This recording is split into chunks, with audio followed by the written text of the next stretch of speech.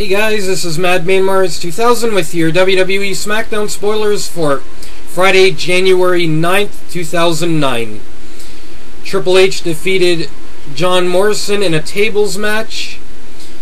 The Undertaker defeated Shelton Benjamin.